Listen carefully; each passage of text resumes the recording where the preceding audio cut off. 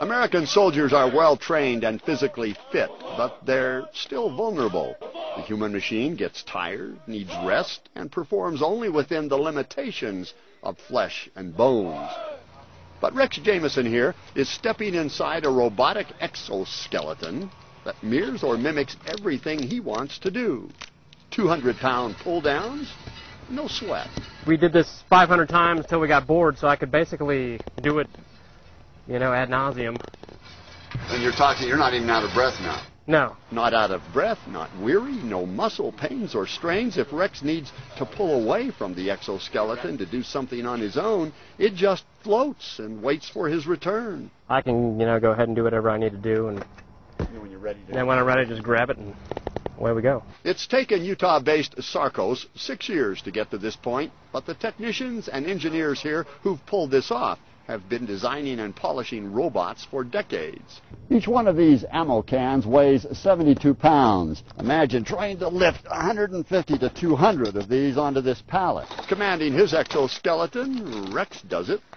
In this round robin, lifting 35-pound canisters. Several of us moving as fast as we can't keep up.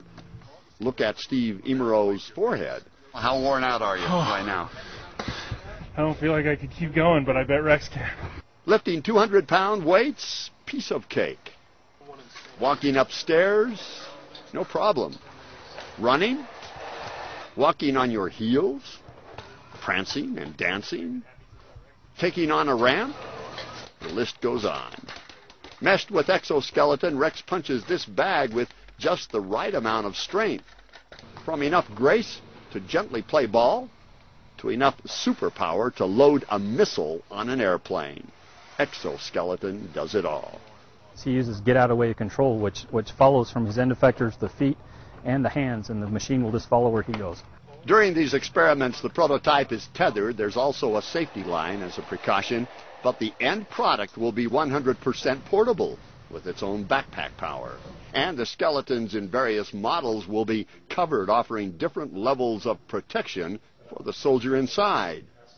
Circuitry boards for every part of the body. Flexible robotic joints that mimic every movement. Eventually, exoskeletons could even become autonomous, allowing the soldier to step out, then to go on and perform a task on its own. If you step out of it, it becomes a humanoid robot. If you step into it, it becomes a teleoperated robot. It becomes a superhero, superhuman strength.